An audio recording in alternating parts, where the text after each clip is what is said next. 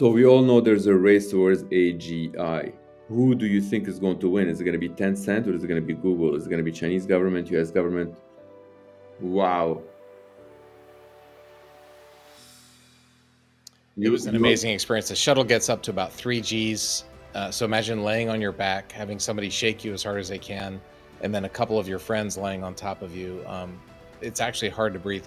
You can get in a supercar, in a Ferrari or whatever, and slam on the gas. This isn't just another project that people they talk about. Many people they talk about climate change, but not a single scientist can actually show us a proof that this climate change can end civilization by 2040 or 2050. Okay, but yet I can get you 99 AI scientists that they can show you how misuse of AI can end civilization by 2030. Because artificial general intelligence is like inevitable. And Toufi's idea was to combine various technologies, including blockchain, together with artificial intelligence so that you can actually let everybody in the world have access to it and kind of have a part in the creation.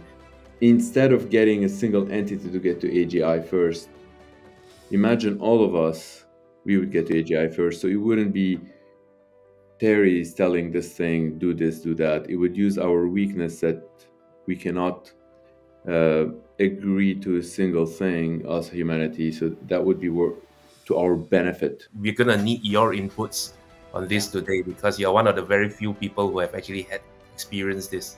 Every human that's ever been is from below that line, and no humans that have ever been are from above it. So we got planet A and there's no planet B. Mars would be fun. It would be a great mission to go on, but we're not going to colonize Mars anytime soon. We got Earth and that's it. So let's say, Terry, let's say you control AGI. You get to have AGI in your lab and you talk to it and you tell it, so, hey, AGI, what makes you 10 times better? And AGI is going to respond and tell you, Terry, I need 10 days and $1 billion. You give it $1 billion and wait 10 days. Then you ask the same question. What makes you 10 times better? It tells you 5 days, $100 million. You ask the same question after 5 days and so on and so forth. Effectively, in 30 or 40 days, you will have something that is 1 trillion times more intelligent than the entire humanity combined.